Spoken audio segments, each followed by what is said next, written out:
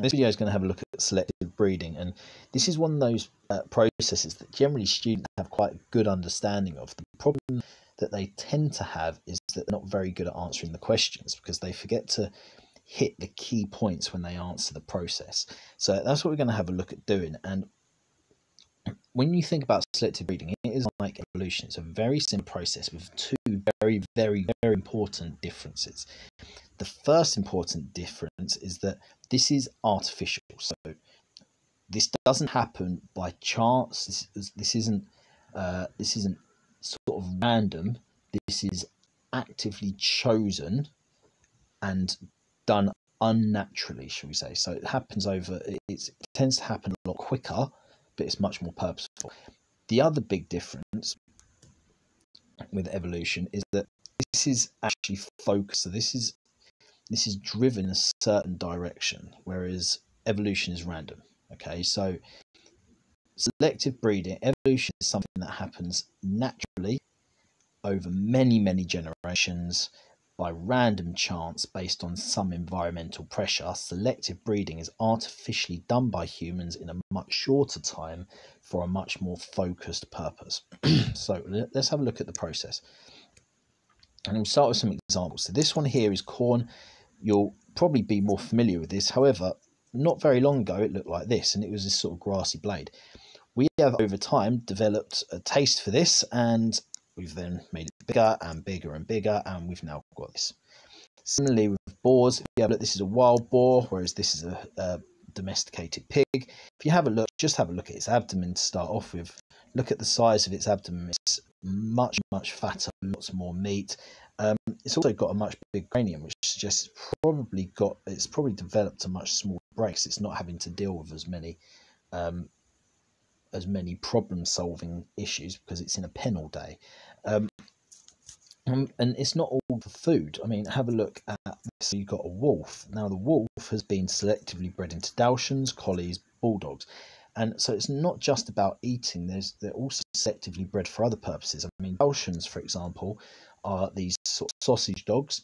They are designed to get sort of rodents, like rabbits, and those sorts of things out rabbit holes. So they're long, thin, their jaws snap down, and they also only really work very well in big groups. Dalmatians that live alone outside of a pack of Dalmatians tend to be a lot less happy than ones that are in big packs because they're so used to being bred in these big hunting packs that go out and attack animals, and especially the smaller ones that live in holes. And I mean, these will have different purposes as well, and they've been bred to fulfill those purposes. So how does this work? Let's take an example here of trees, and these are palm trees. Let's say I particularly want to get really, really tall palm trees. So this is a very, very straightforward example, and this is the population I have to start off with. Now, in evolution, what would happen was some of these would knock off, but there's every chance one of the taller ones might. And over many generations, if taller is beneficial, then they will get taller. However, we speed it up a little. So instead of saying, right, let's just breed them together, what we do is we let them grow, and then we actively cull all of these. So they cannot breed. So we remove their genes from the gene pool. Therefore, those genes that are in this population no longer exist. They might exist to some extent in these. So when they breed, they all produce these. Now, there are going to still be some shorter ones, absolutely, but generally the overall population is much higher.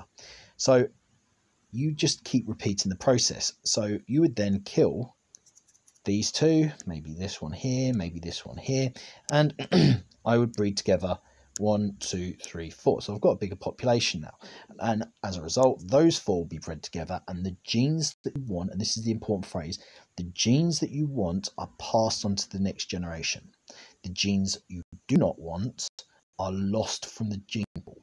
So as a result, you get these much more extreme characteristics, such as being taller. In cows, they'll have much bigger udders, for example.